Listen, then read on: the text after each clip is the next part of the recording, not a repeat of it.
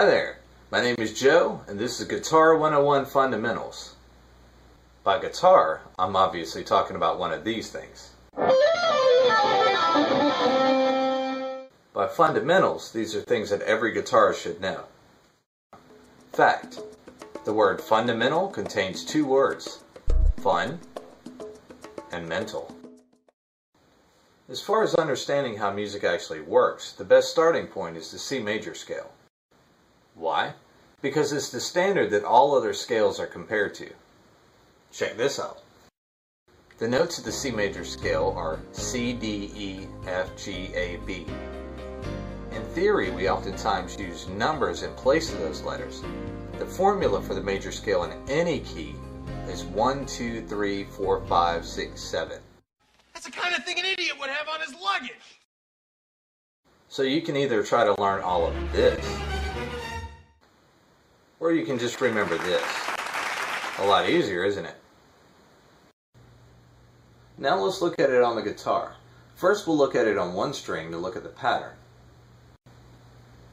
1, 2, 3, 4, 5, 6, 7, 1. Notice there's no space in between the 3 and the 4, or between the 7 and the 1. This is the case for the major scale in any key. Now let's look at the popular open C major scale shape.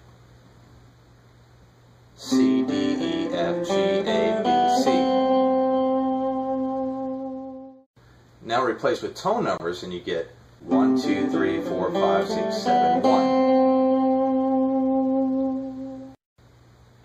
To get a major chord, you simply combine the first, the third, and the fifth tones in any order. From there you can add additional first, third, and fifth tones.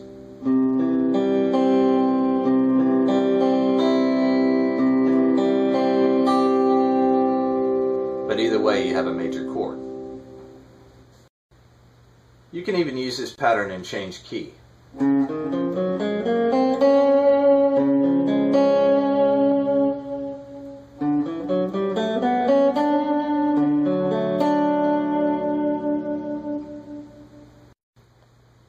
It's literally that simple.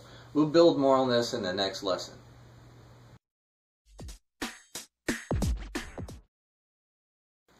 So you got through the first lesson and hopefully you learned something.